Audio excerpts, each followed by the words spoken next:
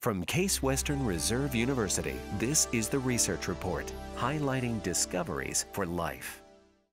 Teas are already known for their antioxidant properties, but a new study at Case Western Reserve University School of Medicine in Cleveland, Ohio, finds that tea may be as good for you on the outside as it is inside. Our goal was to determine whether some botanical agents, such as white tea or green tea, could help prevent the damages to the skin that are normally inflicted by ultraviolet light from the sun. Dr. Elma Barron's dermatology team applied topical white tea or green tea to human volunteers and then exposed them to simulated sunlight. And then we took biopsies and we showed that the damages that are normally inflicted by ultraviolet light were decreased by topical application of white tea and green tea.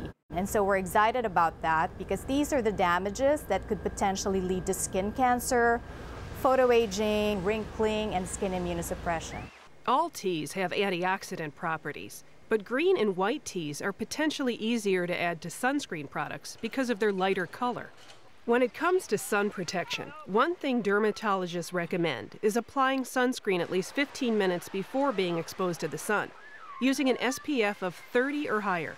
But that's protection against sunburn alone. It doesn't tell you what kind of protection it gives to your skin's immune system to prevent skin cancer. And so to demonstrate that a topical agent could maintain skin immunity is a very significant finding.